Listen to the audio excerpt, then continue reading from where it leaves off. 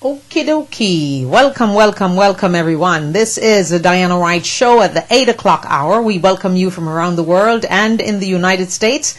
And we thank you so much for joining us. This is Tuesday evening, and it's the evening when we talk some sexy stuff with Dr. Melanie.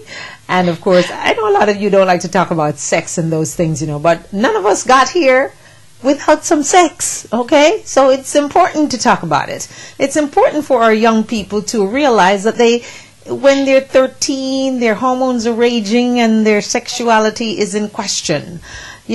Some people are born gay, they say. Some people are not. Some people have boosted libidos and some don't. Some people are crazy with their hormones and some are not. So don't be shy to talk about sex. It brought us all here, and it is something to discuss with your children and find a good way to do it. If you're afraid to talk about it, just tune in to the Diana Wright Show live online. You'll get all the information that you need. So once again, I'd like to just remind you that this is a show of love, the show we talk about everything. We give you as much information as we can. And if you'd like to join the conversation, it's 561-228-1921. That's 561-228-1921. Dr. Melanie, our special guest this evening, is joining us by Skype, so you can actually see who you're talking to and with. And of course, she is one of the few of the breed that we miss so much, a general practitioner, because everyone is specializing in this and that and don't know crap about anything else. So anyway, we have her as our special guest this evening. And I just want to take time out to remind you that I Love Me Day, which is the International I Love Me Day, comes your way in just a few days, April 30th. That's a day that you're going to take to do something special for yourself. The program has a thrust to convince you that loving yourself is the most important thing you can do for yourself, and that the little word that is LOVE, only 4 letters, is one of the biggest, strongest, great words on the planet. We're all seeking love, trying to give it, want it. Some of us are desperate for it and can't find it. Some of us go through crazy things when we're in love, and we do mad things too. So it's nothing to be shy about. So April 30th, mark your calendar. That's the date to remember. All right? So anyway, before I get to Dr. Melanie, I want her to listen to this, and I want her to also comment when I welcome her to the program. A new study claims we might be wasting our time wearing a bra. Ladies, so you know what I did? I went without a bra today, and I felt good about it. It says wearing a bra may actually be causing our breasts to sag. Mommylish, a new French study, over 300 women now they used, conducted by Jean-Denis Rouelion, a professor at the University of France.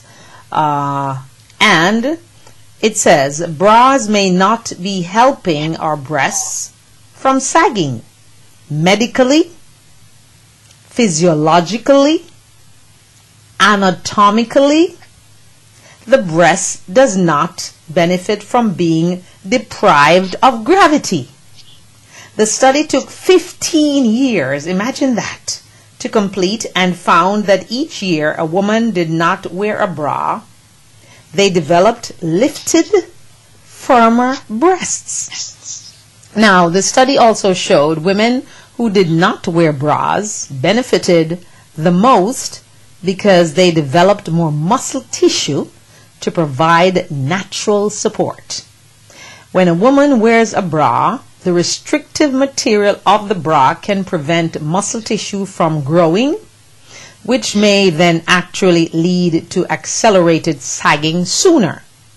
So all you young girls out there, take off them bras. Okay, Dr. Stafford Bromard, a New York plastic surgeon, said this: for younger women, not wearing a bra will lead to increased collagen production and elasticity, which improves life in a developing breast. Tension on the connective tissue and ligaments supporting the breast can be beneficial to prevent sagging. Now, I went out today and I made sure I didn't wear a bra. I hate brassieres, and I always thought when I watched Wesley Snipes, who talked about he wore a bra for a movie that he did, and he was like, I don't know how you women do it. This thing is crazy. And I thought, yes, for real, it must be a man who developed this bra because he ain't wearing it. And the ones with the bones underneath that sticks you in your bull, in your chest, you know. So I thought that was very interesting. So, Dr. Melanie, what do you have to say about this? I'm gonna Skype you in now. There you are. Tell me your thoughts on this breast study, because I agree with this guy, you know, because I'm serious. I hate brassieres. I truly do. Good evening to you, and good evening to our audience. I just want to say that's a very interesting find.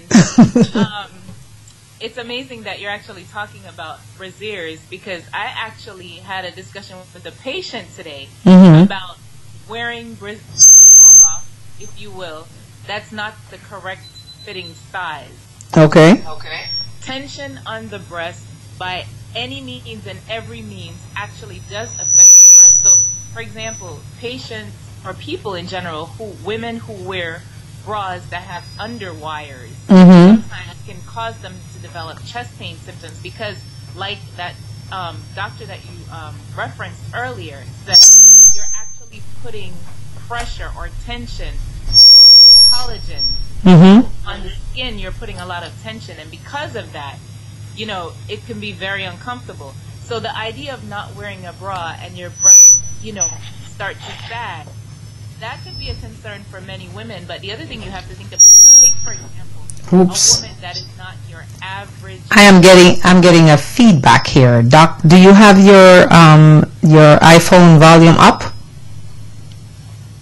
As far as I'm aware, it is up. Let me just check. Okay, just double check that for me.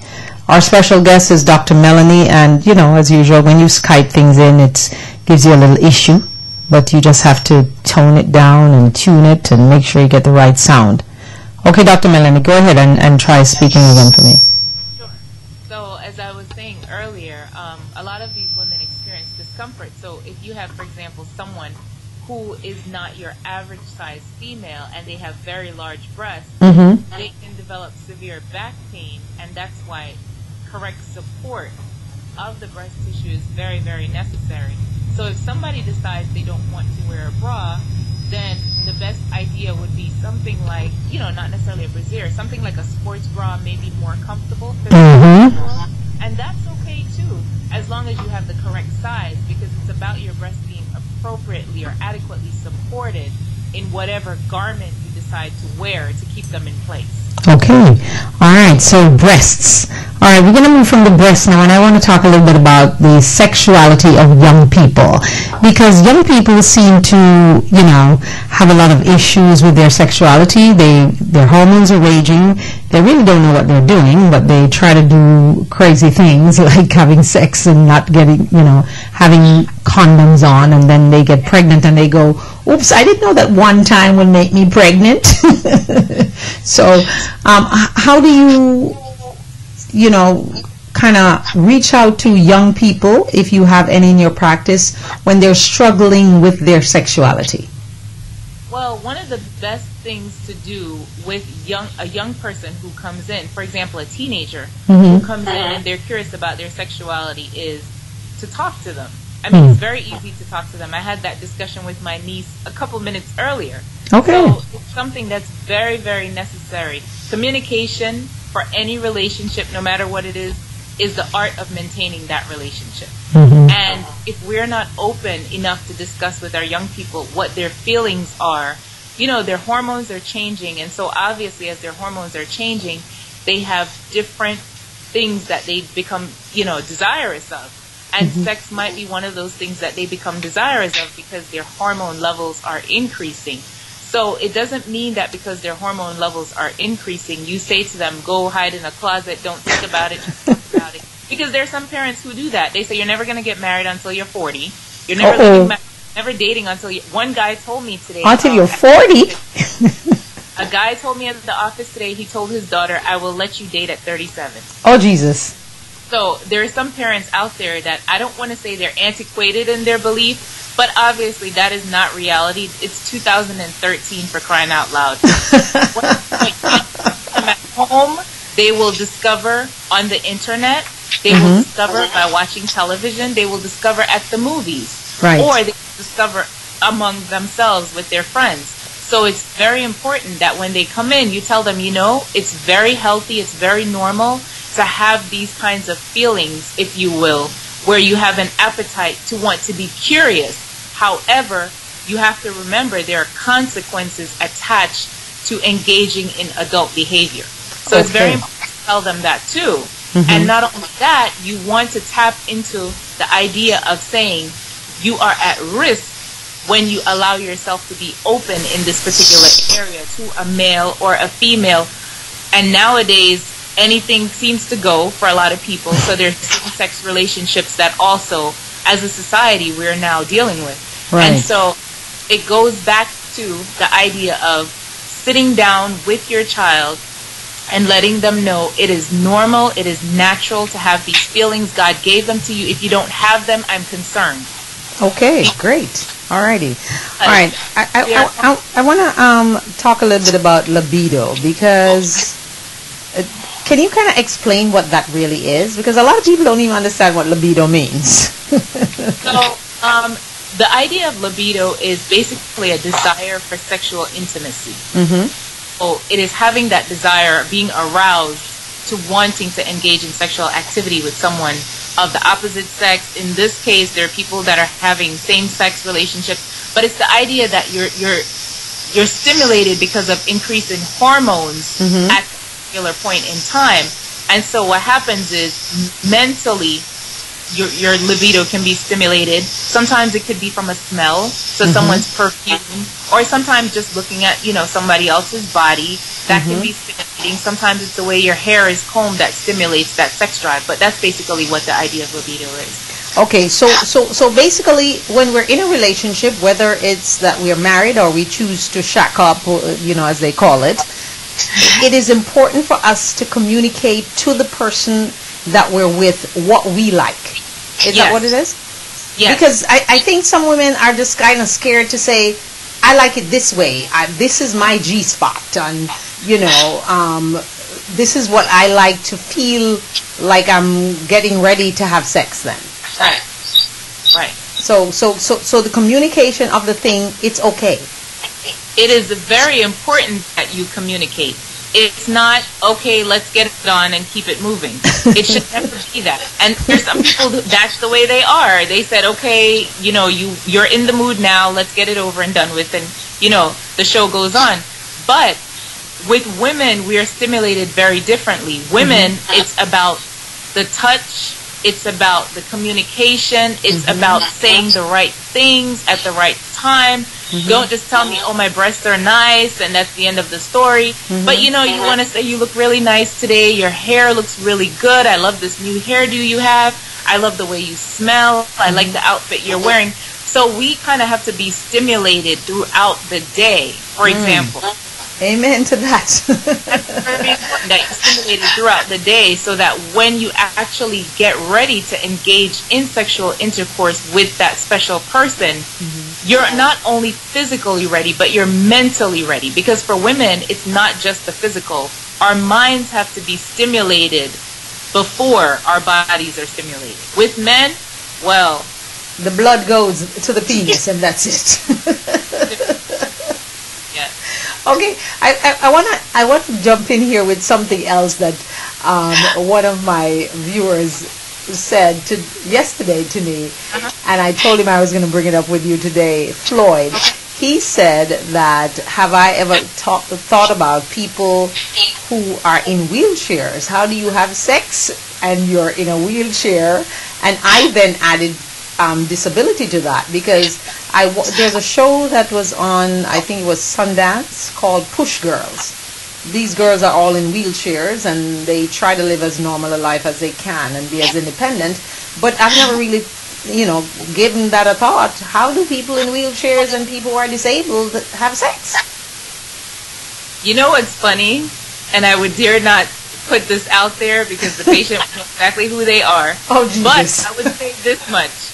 I have actually asked the same question of a particular individual who is in a wheelchair. And what the person said to me is, you must lay down at some point, don't you?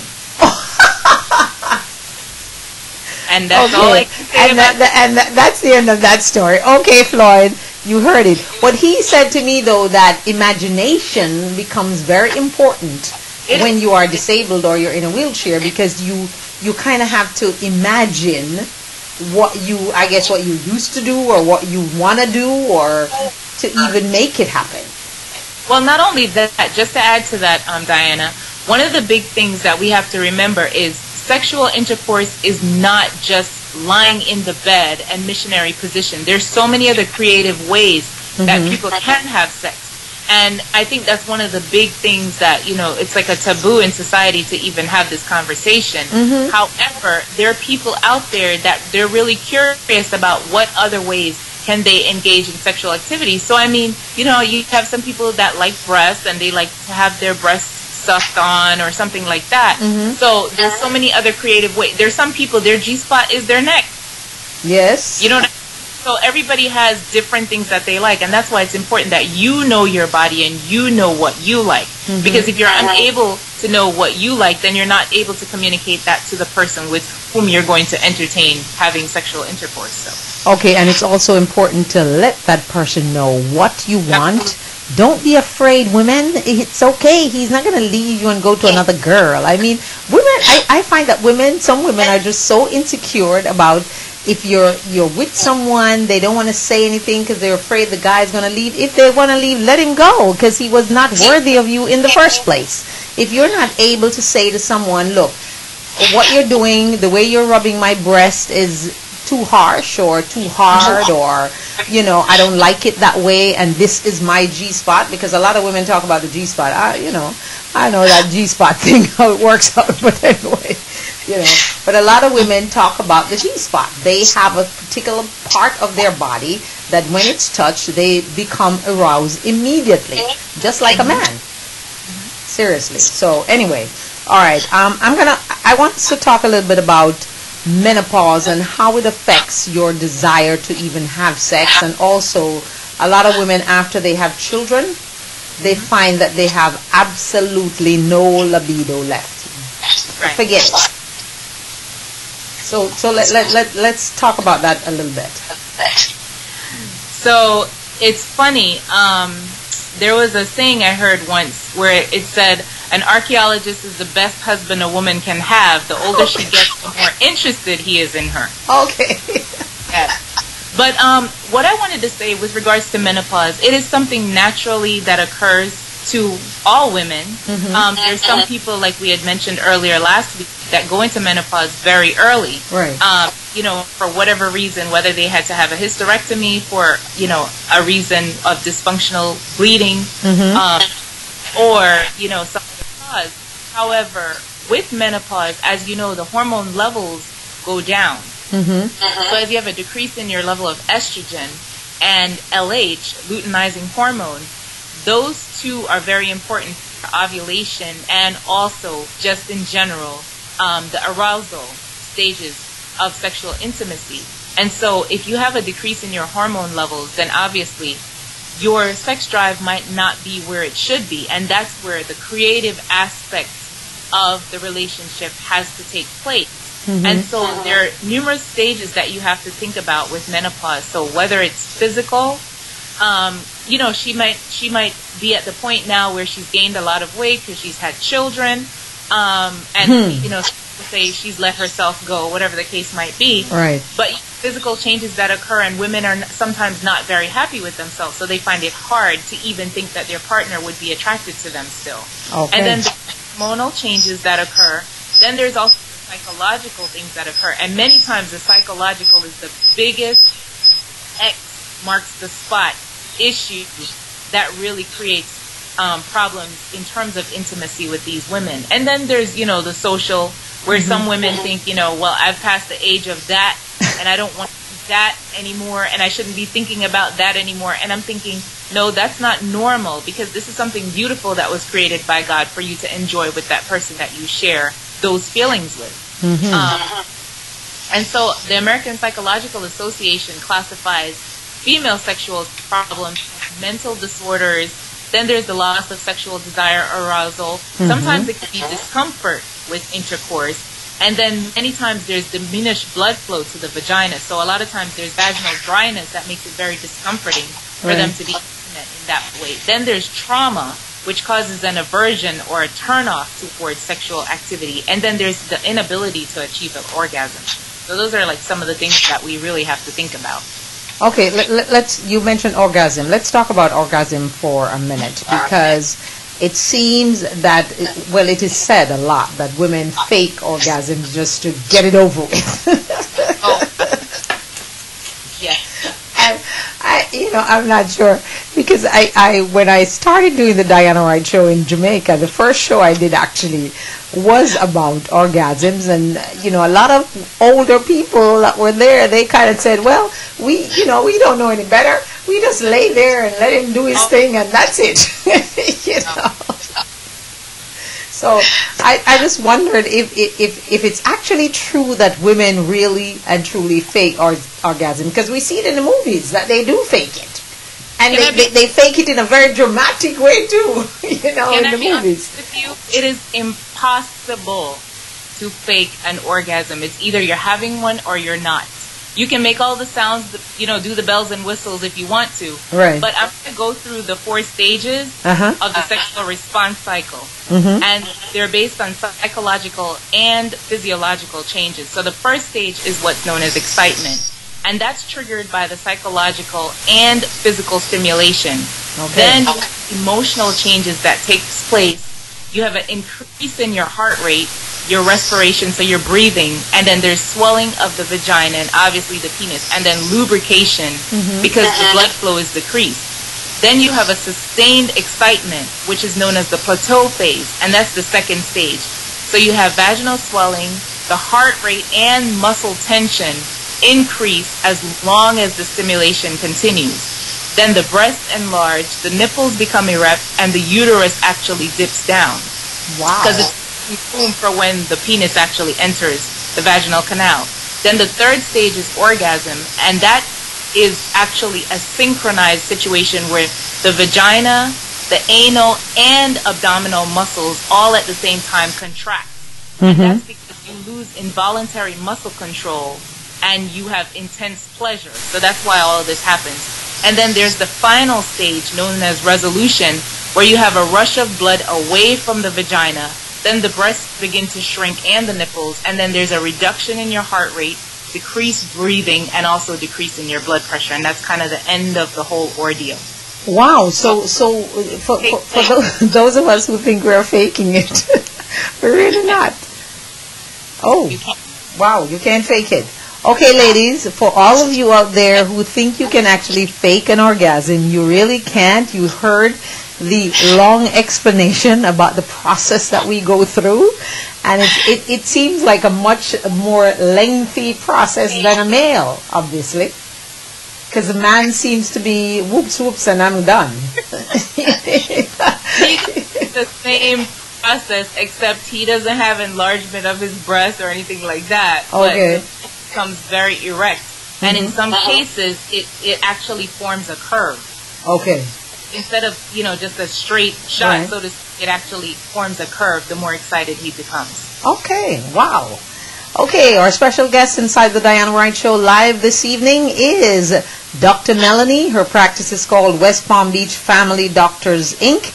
And the number to call her, 561-434-5678. That's 561-434-5678. And we're talking about sexuality, libido, sex, orgasm, how you can't fake the orgasm, ladies, because I guess the guy will know that you're faking. And I guess, well, definitely we know men can't fake it, because, it's here we go and then that's it. So I guess those days of saying what is it they said in Jamaica? Slam bam, thank you ma'am. I remember that so well. Anyway, all right. Let's talk about the emotional connection with people Because a lot of people believe that, you just go around and everybody's attracted to everybody. Everybody is not really attracted to everybody. It takes a particular emotional connection to get this all happening, doesn't it? It does. I mean, sexuality, as I kind of briefly touched on last week, is a very complex process. You have the neurologic, the vascular, and the endocrine systems that you have to think. So your sexuality incorporates your family, society, your religious beliefs, and then it changes with aging, your health status, and even your own personal experience. So you may have had a bad experience and say, well, you know what, this is not for me. I will never try this again. That's the end of the show. Okay. There's some people that really are out there like that, where they become very averted to the idea of having sexual intimacy with anyone based on, let's say, are you talking about people who probably have been raped or something like that? I was going to say, especially women who, particularly women who have been violated sexually. They develop sometimes what's called vaginismus, so they actually tense up their vaginal muscles so the penis cannot enter at all. Really? Yes. Wow. Yes. So that does happen to some women. But like I said, interpersonal relationships are very important.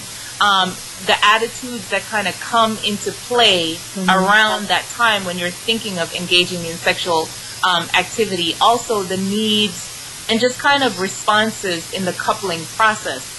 Any breakdown of any one of these areas definitely will affect the person's ability to be sexually intimate with someone.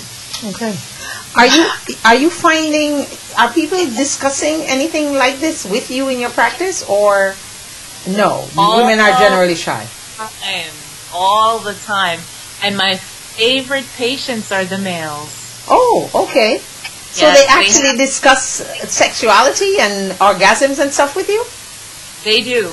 Oh. They do. And what I find very exciting is when I have patients who come in and they come in as a couple.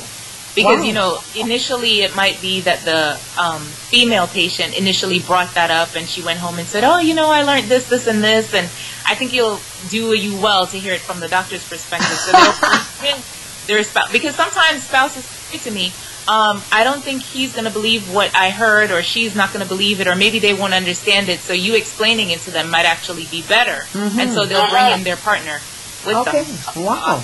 But that's wonderful, actually. It is. Yeah. It is. So you become like a sex therapist or a counselor for sexual behavior then? Yes. Basically. And I have patients who come in, there are a few couples who shall remain nameless. Obviously. They come in and they actually look at me and they smile, and their smile based on their eyes tells me the story. And then prior to the end of the encounter, they'll say to me, "Thank you so much. I'm glad I opened up and I mentioned, what it is that I was concerned about, because now I'm better and now I'm able to be more open with this person." So wonderful. Okay. I want to touch on something here that I think a lot of women are curious about. Why is it that men fall asleep when they have sex and you're there going, what just happened? And why is he sleeping? Because they are satisfied and their brain ×2 shuts down. Okay. So their actual mental state goes to sleep because now they've exerted themselves. So they've worked themselves up to this point of a peak. And now that they've worked themselves up and they've been sexually satisfied, then they just shut down altogether. It's not necessarily that they want to fall asleep, but think about it. They work a lot harder than we do, than women do. Okay.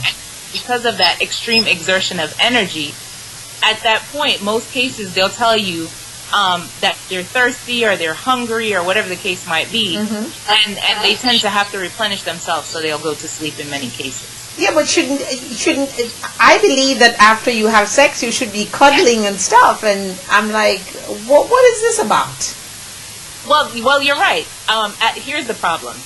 We kind of have it mixed up, I think, as women in some cases, because at the end of that actual ordeal, women want to talk, they want to cuddle, they want to love.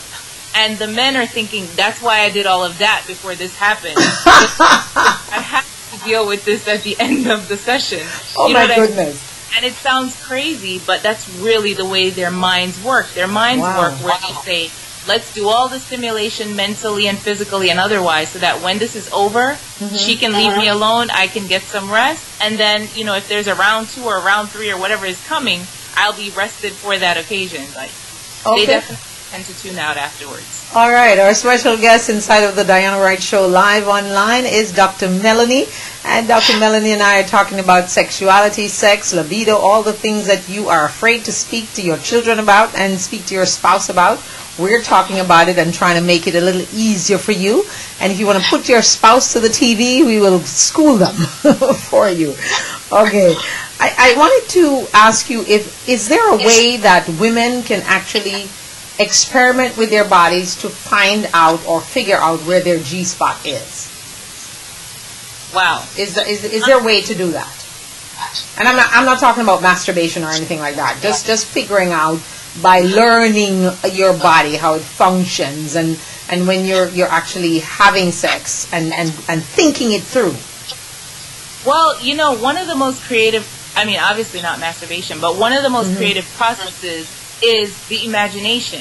Because you could actually physically be in the act and you're not really being satisfied because your mind is not connecting with that individual at that time. Wow. Your body may be physically connecting, but your mind is not connecting. And for women, unless your mind and your body connects, there's usually the chance that you're not going to reach an orgasmic stage. Because he may be satisfied, you know, after whatever time period during that intercourse session, but you physically are not satisfied because your emotions have not been taken care of. And so the imagination is very, very important. You know, you can think creatively, what things do I enjoy about sexual intimacy with my partner, or what things would I think would be pleasing to me during that encounter. And so if you're able to actually think about that and come to terms with that and share that with the individual, then chances are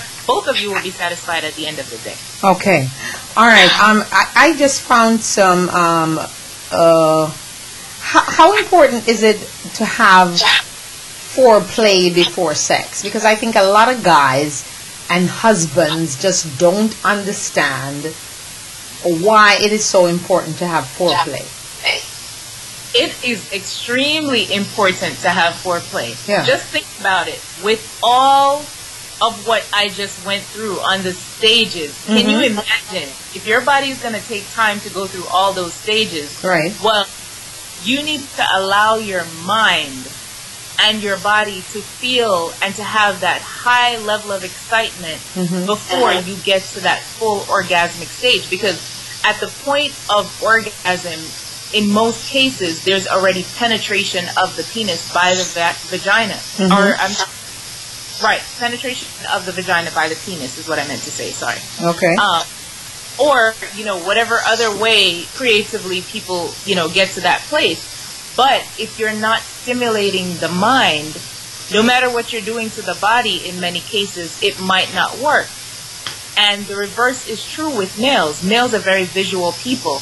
And so if a male is excited and they want to actually participate in a sexual encounter with someone, then what they see is going to have a lot to do with how they react.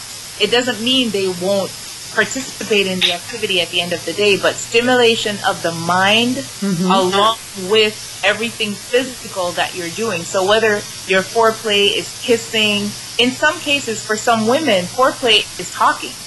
Oh, like talking. Really? And it, you know, in some cases, people like to have discussions about what they would like done during the actual encounter when it occurs. Okay. So somebody might be busy saying, okay, I'm sick of the missionary position. I don't want that anymore. Let's try something new. Okay. You know, and they might want to be creative in other ways. So paying attention to what your partner is interested in doing, as long as it's not going to hurt you, I say people should be open. Okay, be open, be open, be open and creative with new things. Okay, all right. I guess getting some negligees and all that kind of stuff. Anyway, I found an article that talked about the secrets to a happy relationship. And I'm going to just run down some of these for you because I started doing it yesterday and I didn't get a chance to finish because, of course, this morning was a sad morning because all of that craziness in Boston yesterday. So, secrets to a happy relationship. Ask for what you want was actually the number one thing they have on that list. Date your partner, meaning that you should go out on dates. Don't just get married and that's the end of that shop, locked up shop. Live your own life, meaning don't just get into what your partner does and forget about your friends and your life. You need to also live your own life. Be realistic.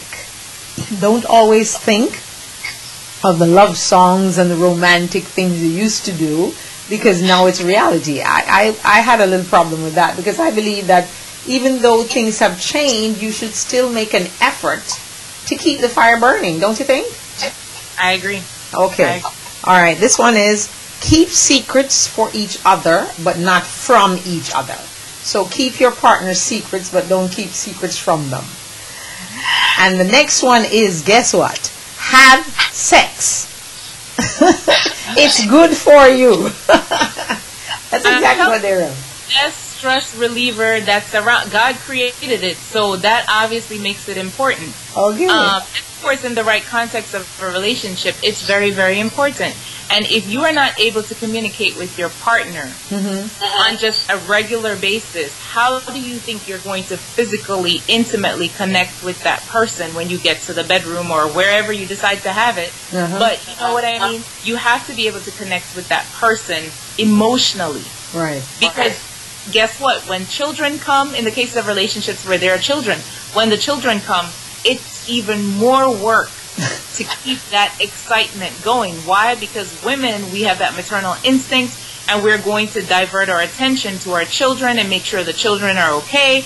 And then the husband's like, well, I was the first baby before all these babies. I don't understand why you're not paying attention to. I hear it in practice all the time. All the time. Where there are some husbands who say, you know, I was the most special person, and then all of a sudden this child came, and I said to them, how do you think this child showed up? Right. Because you connected emotionally and physically together and made that decision on that particular day, night, evening, whether it was on the kitchen table or it was wherever. wherever.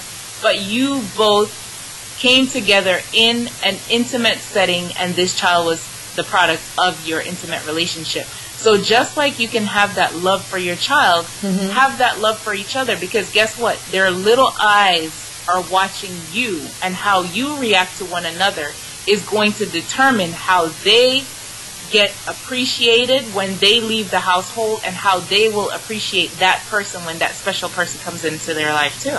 Okay, our special guest, Dr. Melanie, if you have a question of your own, because I know I'm covering a whole lot of stuff here, but if you have a question that I have not asked, you can give us a call at 561-228-1921. That's 561-228-1921. Okay, Dr. Melanie, let me continue. It says here, know why you stay. Just in case something happened in the relationship, you should actually be knowing why you're staying. If your husband cheated or whatever, why am I staying in this relationship? They say to pick your battles, share the chores, gentlemen. Don't fix your relationship, maintain it. Can you kind of break that one down? Don't try to fix it, but maintain it. So I'm going to go back to that one, but I am going to start with know why you stayed. Okay. Here's the script. It's like going to a movie. You'll go and watch a movie, and you'll say, this movie was really good. Right. Some might say to you, what's the storyline of the movie? And you say, it was really good. Go see it for yourself. Never able to explain the story that you just saw. So a relationship is kind of similar to that, where whatever he tells you as a female, you have to pay attention, because you're going to respond to that, whether positive or negative. And whatever she tells you, you have to be open and listening. So your ears, the Bible says, be quick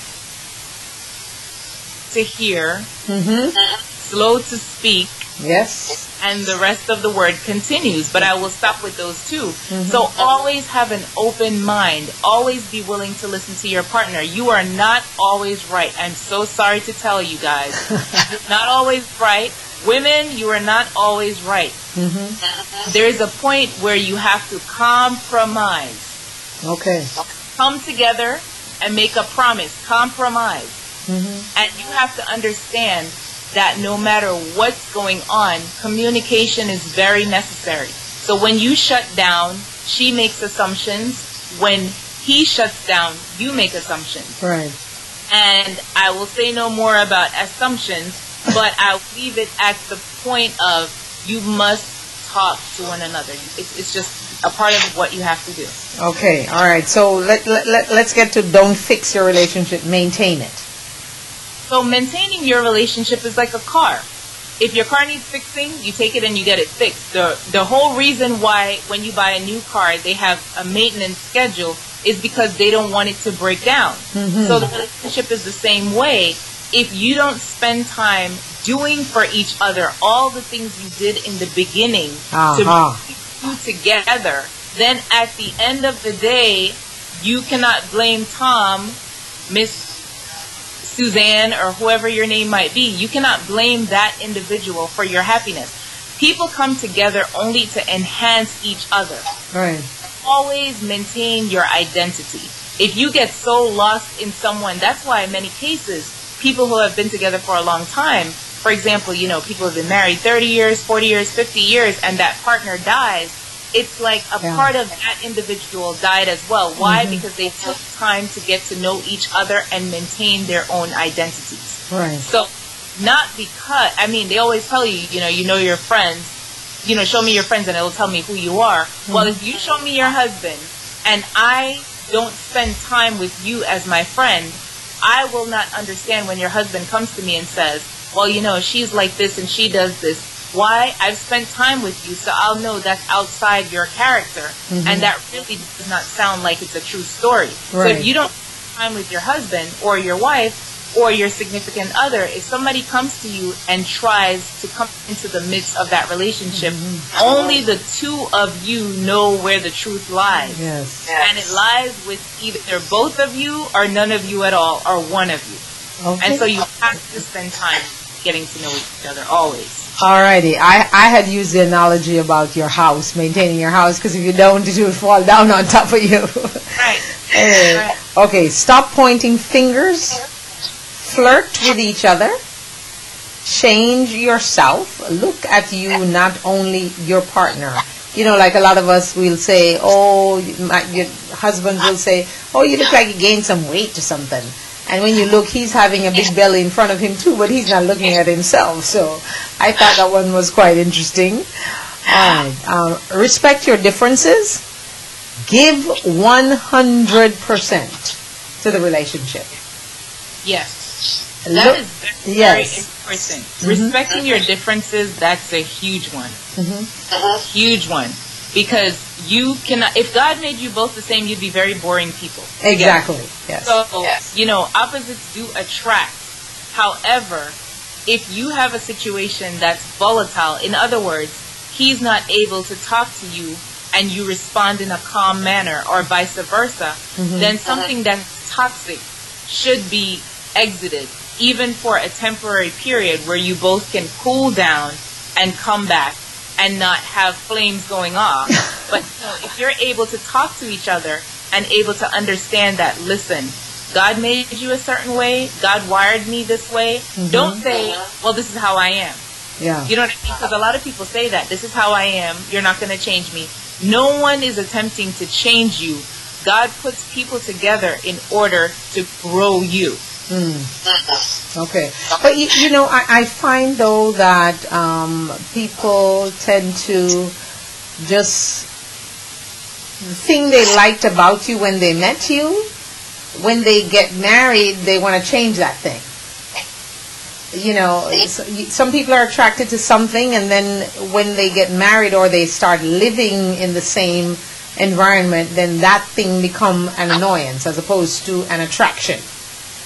So, have to, just to add to that, what you have to do as you're courting or dating, if you will, what you have to do during that period is discover the things you are able to live with, right, and things you cannot live with. Ah, okay. You're able to live without, and what you really cannot live without. Okay. And that includes discussing finances before you go down that road about marriage, because that's one of the huge contributors to breakups too.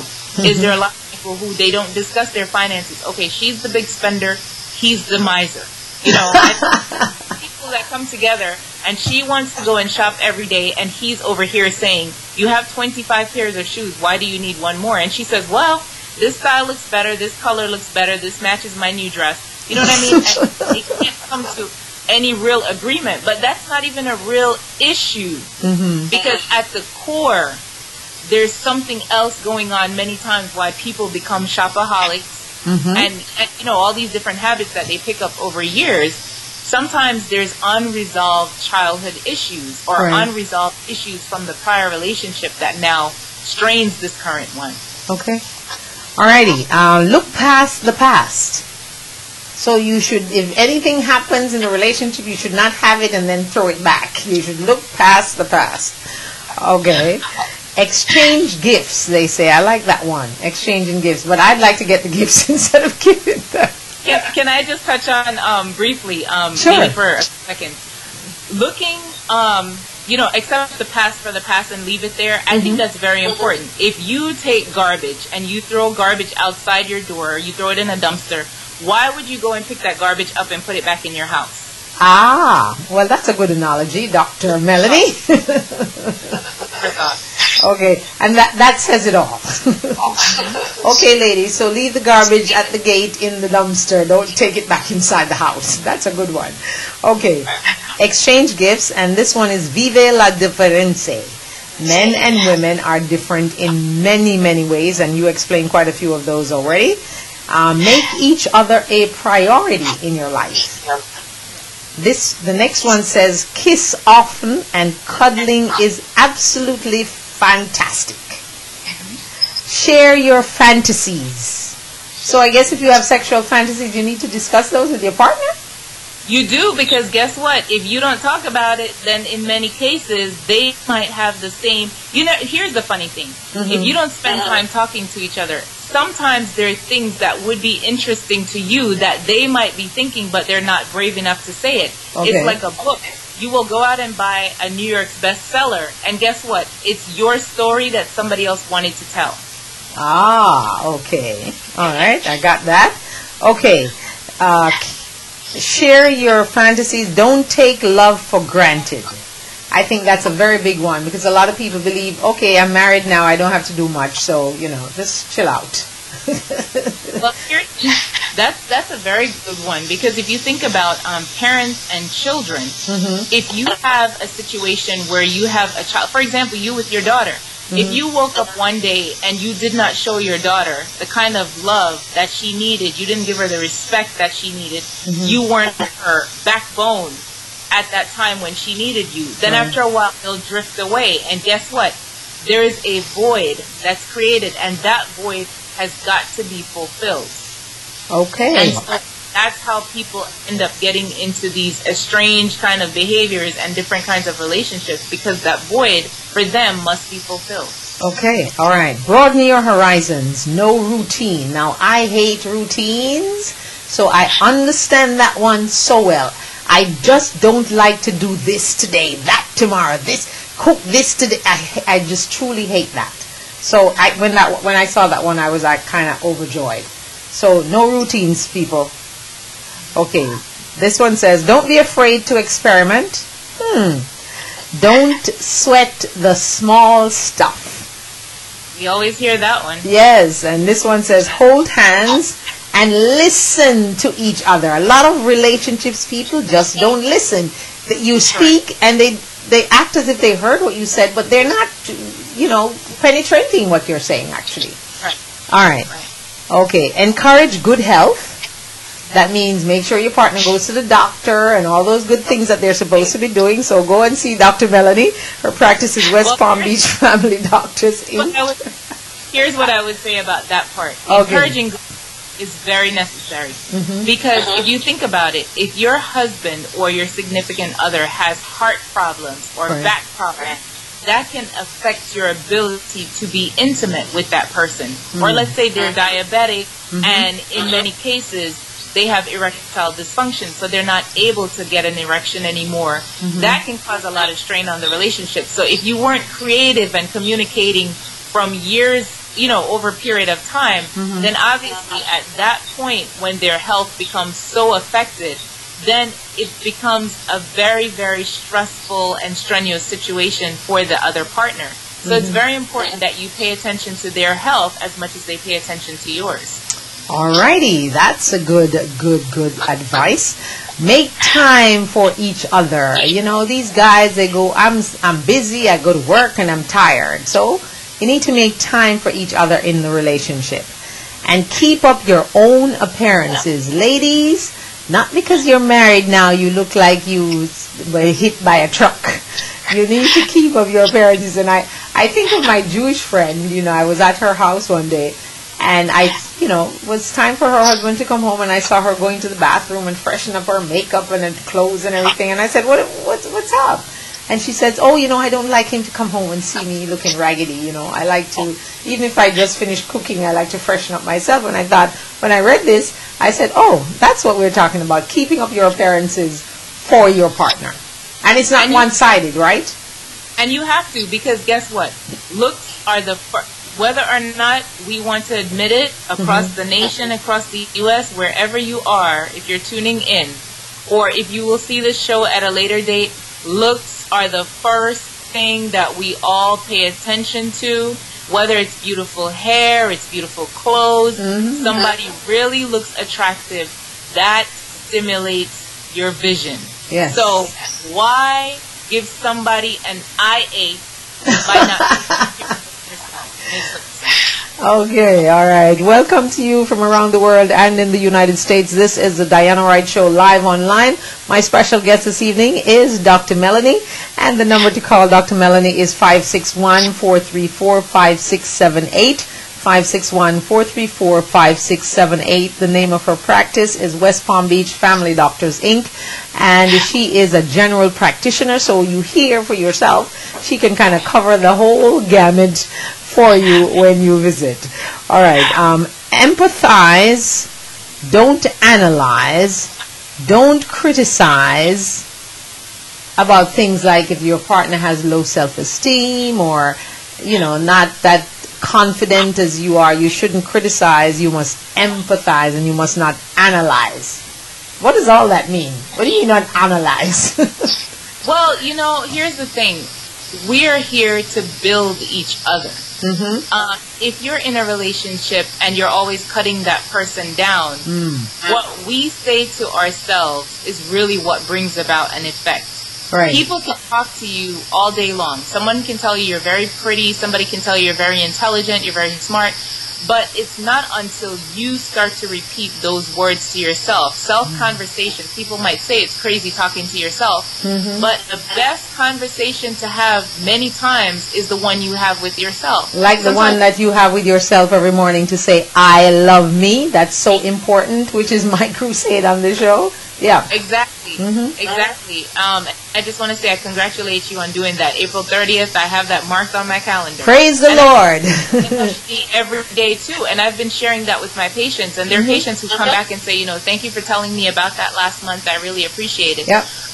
But I just want to say it's very, very important that we do not take for granted these people that we connect with in an intimate setting. And intimate does not only mean sexual intercourse, people. Right. It means intimately, emotionally connecting with that person. So, you know how some people will say, oh, well, she starts a sentence, I can finish it. He starts a sentence, I can finish it. Oh, you know what I'm thinking, I know what you're thinking. That's because you spend time with those people and you start to understand who the other person is, and you start to appreciate their flaws. You start to appreciate the positive things that they bring to the relationship. And likewise, they start to appreciate who you are. So it's very important that you understand how to separate as far as your individualism, but at the same time, coming together, you know, it's just very important that you're connected. Okay. Good to be connected. And I think that one goes across the board too, whether it's with your children or your friends that you really care about. Because if you don't spend time with your friends, you really don't know them. You're not feeling their pain. You're not feeling their, you know, their joy and their happiness and whatever their struggles are, because you're not spending time. And it's the same thing with your children too. You don't spend time with your kids, you don't know what they're doing. Oops. Okay, I think we have, let's see if we have a call here. Yes, I think we do. Hello, good evening. You're on the air with Dr. Melanie. Good evening. How are you? I'm good. How are you? Anna? I am excellent. Okay, thanks for calling. What's your question? Because we have kind of exhausted a lot of things here. What's on your mind? Well, I'm sorry. I was out walking today, so... oh, you missed it. Well, you have to definitely watch it afterwards. Because I love me, so I have to fix me. You have to take care of you. Yes, because I love me. Okay, all right. And if I love me and I fix me, then I'll be able to enhance somebody else. Amen to that. And I am telling people that they're not supposed to just tell their friends about the I Love Me crusade for April 30th. They need to tell their enemies, people you don't like, because those people, after liking themselves and loving themselves, they might just be a nicer person to be around. Exactly. Okay. Well, my question tonight, you know, I hate to hear about abuses in relationships, whether it's mental, whether it's verbal, whether it's physical. How long, if anybody has any idea, whether you're the doctor or maybe any of your audience have an idea of how long you're supposed to stay in an abusive situation? How long should you stay in an abusive relationship? Yes, ma'am. Okay. All right. Okay, Dr. Melanie, I'm sure you can hear. I think you have to hang up to hear. Thank you so much for calling. Sure. Not in here. Oh, you can hear. Okay, great. Stay on the line then. Okay, Dr. Melanie, go ahead. So what I would say is thank you to the caller for calling in. But one thing, there's kind of... There's a feedback. Okay, I think we have to... I'll hang up then. I'll hang up, okay. Okay. No.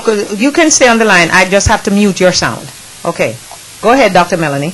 All right. So what I would say is there's no appropriate time to stay in a relationship where you're physically or emotionally abused. Why? Because that's violation of your person. And there are situations where, for whatever reason, people might say, well, you know, I'm afraid to leave because he or she might come after me, or, you know, I don't have a safe environment where I can actually escape to. And so they stay in these relationships. And in some cases, it's for financial well-being. Why they stay. Yeah, a lot of women do stay for financial reasons. At the end of the day, your self-worth is where you really have to go back.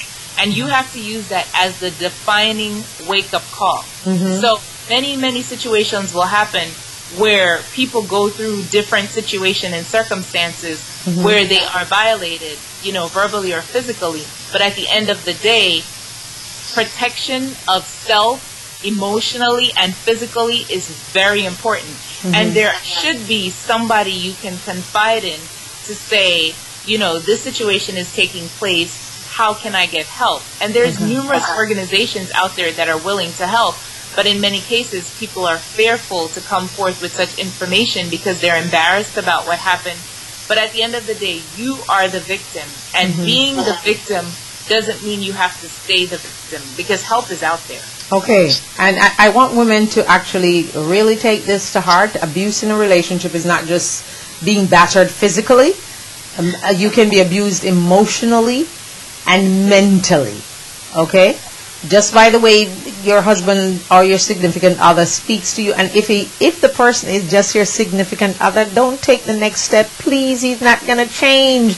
A lot of women, Dr. Melanie, they see the signs prior to, and they still plunge into it. It's not about the wedding and the wedding dress.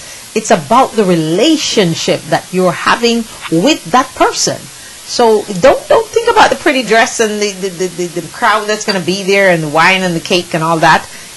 What is happening in the relationship? If someone is mean to you prior to putting the ring on your finger, they're not going to be nice after wedding day. Okay? And I don't know, Dr. Melanie, we women seem to think that we have the ability to change men. Well, can I tell you, I think being single is like a virus. A lot of people seem to have. But singlehood is the ability to live a rich, fulfilling life. Yes.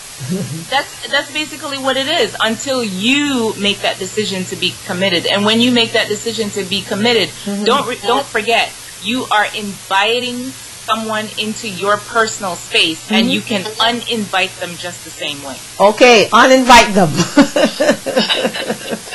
All right.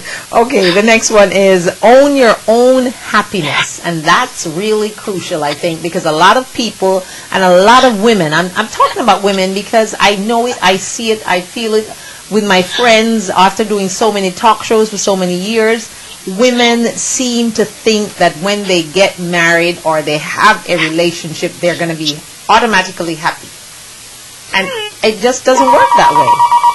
Okay, I think we have another call here. Yes, hi, good evening. You're on the air live with Dr. Melanie.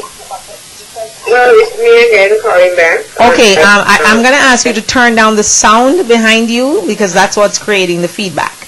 You have to turn your sound down, and then it will make things a little clearer for us here. All right? Okay. All right. You want to do a follow-up to the question that you asked about abuse of the relationship? Yeah, yes. I'm trying to get my thing to turn down here. Okay. Okay. Right. Yes, go ahead. Uh-huh. Yeah, so, I was just thinking while you guys are talking that if somebody loves themselves, for example, me, I don't know if anybody loves themselves like how I love myself. First of all, I'm not going to allow anybody to beat about me, regardless if it's mentally, verbally, or physically. So it's like you have this campaign now. I mean, from the day you started on your show, you've been pounding on "I love me," and you know when somebody repeats something like that every day, it becomes a reality. Yes, it does. Yes. I think, especially for us female, and not only female, because sometimes females are abusive as well to the male. Yes, but that, to me, isn't, Dr. Melanie, it's a little less for the reverse as opposed to women being more abused more than men. Because some men do get abused by their women. Yes, we know that. The ratio... Yeah, I know, I was talking to a gentleman the other day, telling me that he needed a nice woman because this woman that he... No, for real. I went to Jamaica. This woman that he's dating, she's so miserable. She's so, it's like rain falling and won't stop. The scripture says a man will live on the housetop than live with a cantankerous woman. Cantankerous? But does the Bible tell us something about that? That's exactly what I quote. Yes. Exactly, yes. Yes, so, and then, he was saying that he needs a real nice, and you can tell that this man is a calm spirit person. And then you have some cantankerous woman. Sometimes that's why we need to, pray and ask God to help you find the right partner, a compatible person, so that you won't have to run, Exactly. But as I said, if we love ourselves as women or as human beings and tell ourselves that we love, then you won't allow anybody to beat upon you. Exactly. If you love yourself, you're really not going to allow anyone to abuse you. Right. You will, there's a book, Dr. Melanie, that's called Real Love. I interviewed that gentleman. He lives in Georgia. And one of the things he stated in the book, and he said on the interview, women, when you go out with a man on a first date, don't act as if you're at dinner and you don't like to eat food. Eat your food. Be yourself.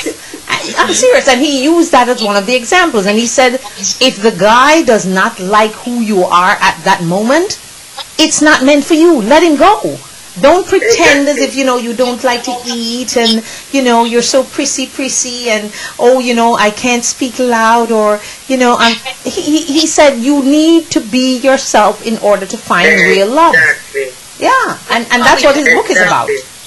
Not only that, just to add to what you said. I think people think that I don't chew properly. In the sense of, And everybody don't chew the same way when you're eating. Yes. And one of my friends said, oh, when I started dating, they were thinking about me when I go forward to dinner, how I'm going to be eating. You know, that's how I eat. That's how I eat. And I don't think I ever fall in love like some people have and can't eat because they have butterflies in their stomach. I am going to eat, and I will not stop myself because I found a man and I'm highly overly in love with them. No. Okay. As you said, be yourself. Be so that yourself. person can see who you are. And because we hide ourselves sometimes, and when we get married and ourselves come out, then self don't look too nice. Well, you know what I'm saying? Okay, Dr. Melanie's trying to respond to you. Hold on a second and tell me if you can hear her. Can you hear her? Go ahead, Dr. Melanie. Something I was going to say with regards to what the caller said is ask yourself some simple questions. What are your strengths? How do you perform? What are your values? And while you're being able to answer these questions, the other thing you have to do is you have to decide the kind of person you want to be by telling yourself the truth about who you are. And that when you can understand that you're not capable of managing people, you're also brought to the point where you're able to discover what will motivate your partner. So you have to understand who you are first in relation to how you interact with other people. Because if you don't understand who you are, self-identity crisis is the biggest issue. And so you have to be able to understand yourself before you can understand someone else. Okay, are you still there? I'm still here. Okay. Are you hearing Dr. Melanie? From my iPad. Okay, all right. Okay, great. All right. I just want to go through. Are you finished or you wanted to make another comment? I think I'm done. Okay, all right. Thank you so much. Thanks for calling.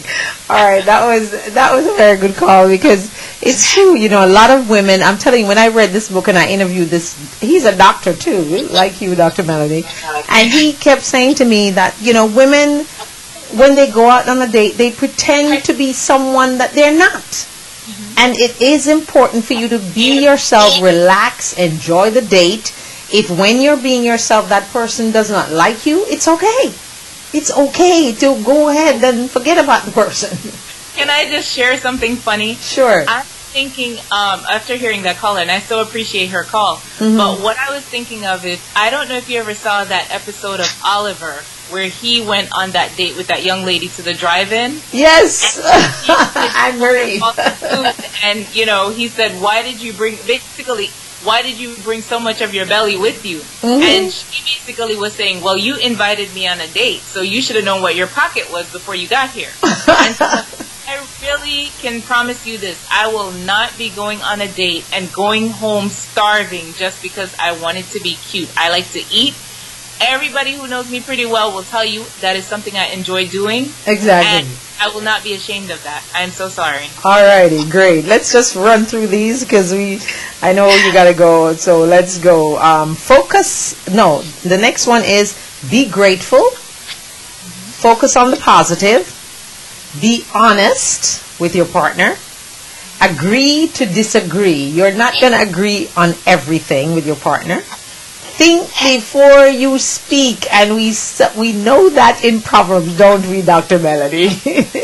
Your tongue is the master of destruction. Yeah. Okay. All right. And then laugh together. That's important. Be alone together. Just you and your partner in a private, secret place, wherever you want to go for that, outing, and just be alone together. And then the last one is make decisions together. Absolutely. So, right. All right.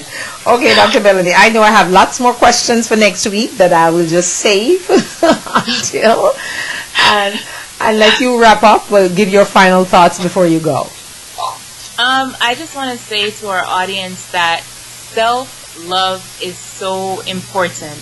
A lot of people have a lot of books written about love. The greatest book about love is the Bible itself. Amen. And the one thing it says, you have to love your neighbor as you love yourself. And most people will say, well, it's kind of hard to do that because people are so different. But what you would not appreciate most likely the other person will not appreciate. And so it's very important that you take into consideration these are real human beings with feelings. Yes. And if I say something hurtful to that individual might not be here tomorrow. So every single day that you're afforded, appreciate yourself, appreciate your environment, appreciate the people that come into your life, appreciate the people that God allows to go out of your life, and more than anything else, love without limits. Amen. All right. Love without limits. Thank you so much, Dr. Melanie, for joining us this evening, and we look forward to you next Tuesday again, God's willing that we're both here, because you never know. Moment by moment, life goes these days. Thank you so much. Have a great evening. You too. All right. Dr. Melanie, my special guest inside the program this evening, and we thank you so much for joining us from around the world and in the United States. This is Diana Wright reminding you to love yourself. 3 little words. I love me. Say it to yourself every single day, every single morning. Teach your children to love themselves, and if you love yourself, absolutely, your self-confidence is boosted, and we all seek the word L-O-V-E. So think of the word love all the time in your presence. Forget about the hate and the jealousy and the malice and, fighting with your family and your friends. It's not that important. Life is too short. Think of the people in Boston yesterday. They all went there to have fun and enjoy the day. But no one knew that some people would go home without legs, will go home without hands. Some people died. Have you thought about that? Have you thought of your blessing that you opened out of that box today? And I ask you and I challenge you to love yourself. It's the most important thing you can do for yourself. It's crucial. And we need to get it done. April 30th, International I Love Me Day. October 5 is another day that I'd like for you to circle on your calendar. It's a day that you will be allowed to save a life. And it's Save a Life Jamaica Foundation. That is, if you are going to be at the event, we'll tell you about it. We're planning it now. It's going to be good and unique and different. It's a fundraiser to save lives, not only in Jamaica, but around the world. Novelet Gale is the president of the foundation. I'm on the board, along with some other folks, and we are trying truly to give back, to do something, not just thinking about yourself all the time. So October 5 is that event coming up, and it looks like it's far away, but remember when we started to talk about the I Love Me crusade on the Diana Wright Show Live, and it seemed like forever? Well, April 30th is just around the corner right now. So it's on a Tuesday, too. So it's a work day. The person you don't like that much at work, just say to them, check out this chick online. She will teach you how to love yourself, and you will feel better about yourself. If you have enemies, your family members, your friends, all your co-workers, go online, join the Facebook family, love us on Facebook, tweet us, and let people know every day. Loving yourself, the most important thing you can do for yourself. Thank you so much for joining us. Have yourself a super, super evening and stay prayed up. Loving yourself. Remember, tomorrow is Wellness Wednesday with Dax Dunn. And Vanya, his significant other, will join us also. She's part of the company. And they will be on tomorrow morning. On Thursday morning, we'll have Pastor Sewell. He will join us from Jamaica on the show. And then Friday, of course, is Wow Big Friday with Diana and Dax Dunn. And so that's basically our week for this week. So if you'd like us to do something, talk about something, if you'd like me to join your community and be a guest at your event, don't be afraid to call or email me or whatever way you wish to contact me. I'm sure I don't have to explain that too much to you because contacting people these days is so easy to do. All right? So once again, if you love something, set it free. If it comes back, it's yours. If it doesn't, it was never yours. Thanks to Dr. Melanie for joining us. And if you'd like to hear her and talk to her off air, her practice is called West Palm Beach Family Doctors, Inc., 561-434-5678. That's 561-434-5678. Thanks again for joining us. Adios, au revoir, and ciao. Be blessed, stay blessed, and keep loving yourself.